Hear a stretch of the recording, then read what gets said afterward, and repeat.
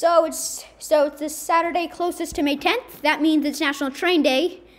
And in order to celebrate, we will be looking at why the Peppa Pig train episodes are completely unrealistic and Miss Rabbit almost kills her passengers on 2 occasions.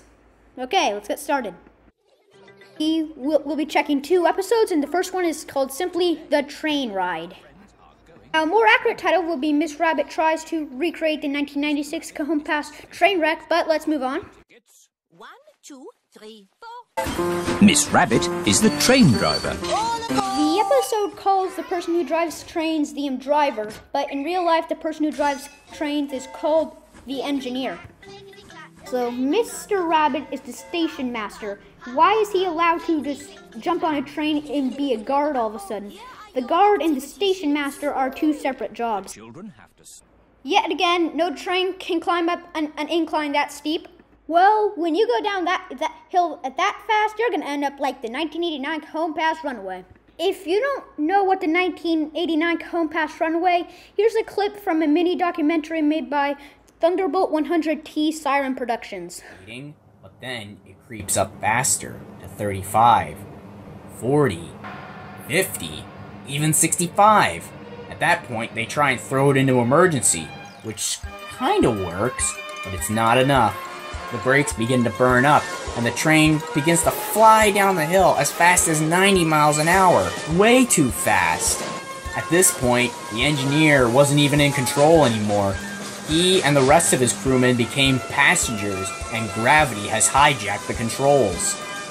They call ahead to West Colton Terminal, informing them about their problem. Then, Frank remembers that there's a set of houses at San Bernardino, right beside a curve.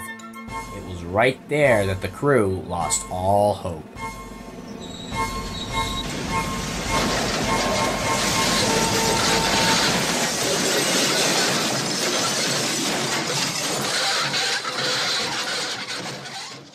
Even though I'm comparing this to 1989 Cajon Pass Runaway, there's one crucial difference. Frank Holland, the engineer on Southern Pacific Train 7551 eastbound, was actually trying to stop the train. Miss Rabbit does not even lift a finger.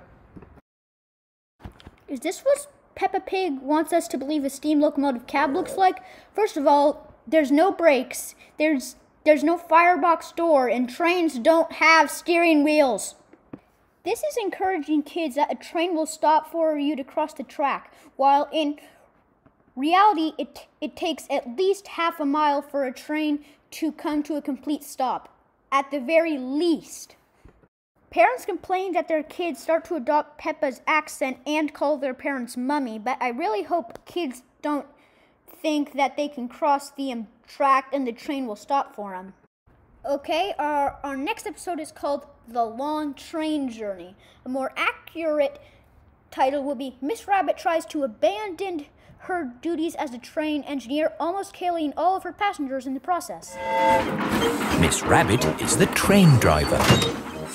This once again calls the person who drives trains the driver. A person who drives trains is once again called the engineer.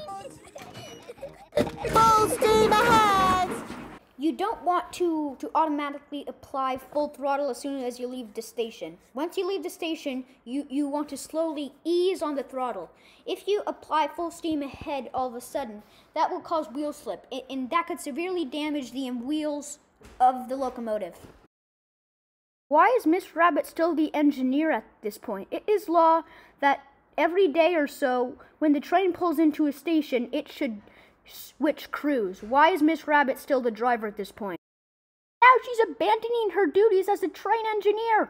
She could very well collide head-on with a freight train. Morning. Miss Rabbit, aren't you meant to be driving the train? It's fine. The train runs on rails. It can't get lost. Rabbit, trains don't get lost. What I'm worried about is that you could collide head-on with another train, killing some of the passengers on board in the process.